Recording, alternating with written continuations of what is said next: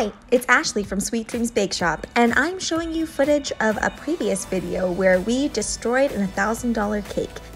And the result of that destruction means that I have some extra styrofoam pieces, which means I get to make a new display cake for my cabinet. So let's get caking. If you watched my pie video where I tried to make Reese Witherspoon's face, then you will recognize this technique. So what I did was I drew out Rihanna's face. I used another picture as a guide, but I did have to freehand quite a bit of it still. And I am just cutting out all of that negative space. Next up, I'm just doing some patchwork on that really ugly piece of styrofoam and putting some fondant into that hole where the iron pipe used to be, and I'm covering it with fondant. This is pretty easy to do. Make sure that when you're doing a square cake that you really get those edges nice and sharp by using fondant smoothers. You can use any airbrush colors you want. I want this cake to pop. So with my stencil, I am just filling in with some black food coloring that has been watered down with some vodka. And voila, there she is. Now I did have to add in some details with a fine brush as well, and I was just actually going back in darkening up those details before. So I did this actually twice, I just didn't get the first time on film. Now you don't have to do this part, you could leave the black just really perfect on the edges, but I wanted it to look really artsy, so I'm taking a really dry brush and then just kind of dabbing out all of that color so that it kind of looks pixelated almost. I think my Rihanna face is a lot more successful than my Reese face, so I'm going to save that for the next pie that I do.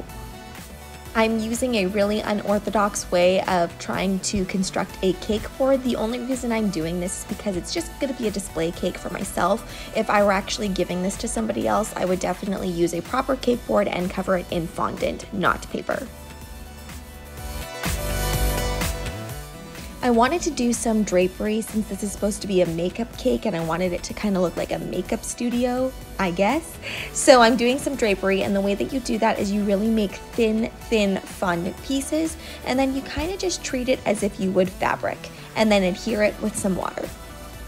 If you've had trouble making fondant roses in the past, then you need to go out and get one of these cutters. It is honestly the easiest thing you will ever use, and it's so quick. I was going for a very particular style with this cake, so I didn't necessarily want my roses to look realistic. If you want a more realistic looking rose, then I would take my balling tool first before I start rolling and just go around the edges of each of those petals so that it gets really nice and thin. Using one of my favorite fondant tools, I am just indenting some of the petals. I love this tool because it doesn't actually slice through the fondant, it just helps you texturize things. And then fold out your petals however you see fit. Now I'm not being super gentle with this because I did leave the petals thicker. And then adhere to your cake with a little bit of water. You can also do this with royal icing, or you can steam your cake so you can attach things really easily. I also forgot to mention that whenever you're working with styrofoam, all you really need is to cover your styrofoam with water or shortening, and then you can attach your fondant. I know I am super sped up here, but actually making all of these roses only took about 10 minutes. I'm telling you, this cutter is amazing. Rihanna is a style chameleon, but I really love when she mixes her edginess with really pretty details. And this pearl mold is absolutely perfect for this. So what you need to do is you just need to put a little bit of cornstarch into your mold, and then I kind of hammer in with my hand the fondant just like that so that it really gets into the crevices. And I pat down, and notice I'm using my favorite tool again because it doesn't slice through the mat, it just kind of gets all that excess off. Really pat it in and then just gently take it out, and it comes out really easily.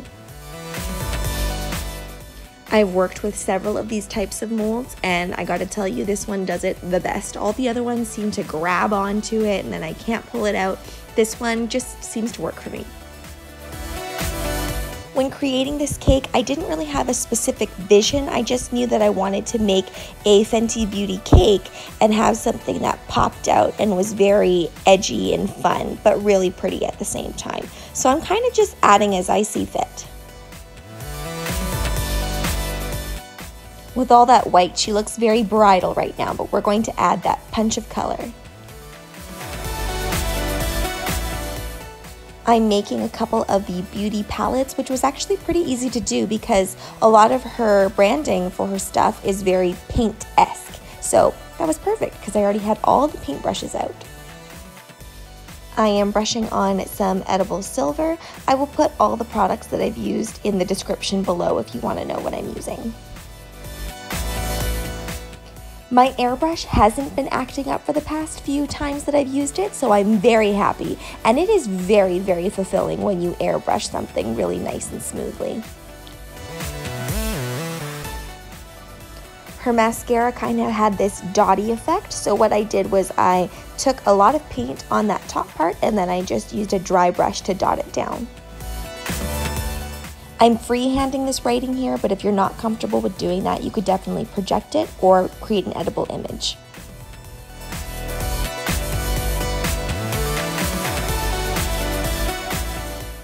Adding the last finishing touches, and I'm really putting a lot of the detail to the front of the cake since nobody's going to see the back of the cake at all. Final steam. I did put a few inedible pieces of bling on there. Now, if I were making this for someone that was actually going to eat it, then I would probably just get a mold that was similar to that, make it out of fondant, and then paint it silver instead. I am really happy with the way things came together, and I'm thrilled that I just kind of got to do whatever I wanted to do. I worked at a bakery for a while, and you know, when you're working at a bakery, you're really often told exactly what to do. So it's so nice to have a little bit of creative freedom.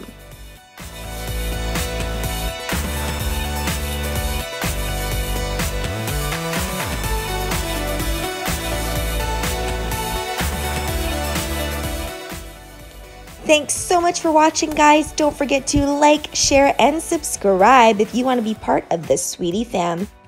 Don't forget to comment down below if you have any questions about this tutorial or any requests for future tutorials. I upload every day at 6 o'clock p.m. Pacific Standard Time.